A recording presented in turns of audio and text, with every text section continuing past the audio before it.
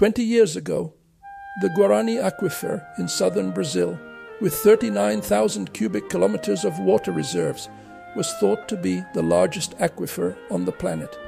Today, we know it is the second largest, because the largest aquifer in the world, which is also located in Brazil, is the Great Amazon Aquifer. The Great Amazon Aquifer is 4 times larger than the Guarani Aquifer. With a volume of 162,000 square kilometers and 150 quadrillion liters of fresh water, the Great Amazon Aquifer is an underground sea that saturates sandstones and clays up to 500 meters deep, filling an arc of more than 3,000 kilometers of the subsoil of the Amazon basin, from Marajo Island to Peru in the foothills of the Andes.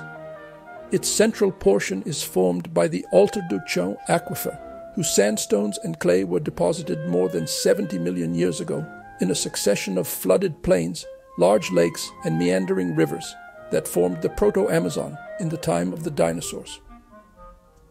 An example of these ancient sandstones outcrops in Manaus, at Ponta das Lajes, right in front of the confluence of the Negro and Amazon rivers. Ponta das Lajes is an archaeological site with numerous rock engravings, and it is also a paleontological site where numerous paleoburrows are found, which were shelters dug by small animals, probably mammals, and which filled with sediment and, in this way, were preserved. Brazilian science is spectacular,